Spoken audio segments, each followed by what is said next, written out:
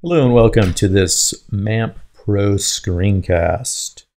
In this screencast I'm going to go over MAMP and MAMP PRO installation for the first time, not upgrading.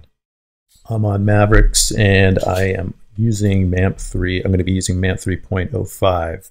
So I'm here at the MAMP.info website, and if you're watching this screencast, I'm sure you've found your way to this site. So you can go ahead and download MAMP here.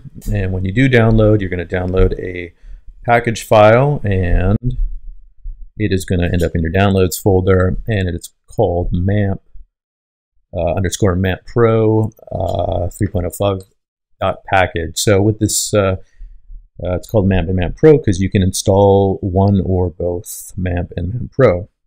So to install, go ahead and click on the package file, and it's a basic installation wizard. There's really only one choice that you can make, but let's go ahead and go through the installer. To use this installer, your user on your Mac is going to need admin rights.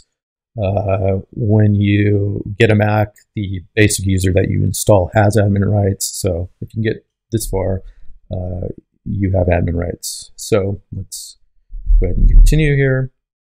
Here's your basic README. The installer is going to install two folders, MAMP and MAMP PRO.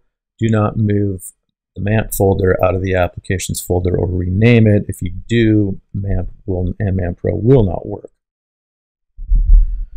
Here's the user agreement. Go ahead and read this, and your usual, you're going to have to agree to it. Little warning how much space it's going to take up. Here's the one customizable feature you have. You can choose not to install MAMP PRO if you don't want to. You're going to save a little space. If you really need to save space or you don't like clutter, you can only install MAMP. But I'm going to go ahead and install both of them. Go ahead to install, and I have to type in my username password, and MAMP is going to go ahead and install MAMP and MAMP PRO in my case. And this takes about a minute, and that's about it. So I close this, and MAMP and MAMP PRO are installed. So if you go to your applications folder, I do have some backups here, previous backups, but you'll notice there is a MAMP and a MAMP PRO folder.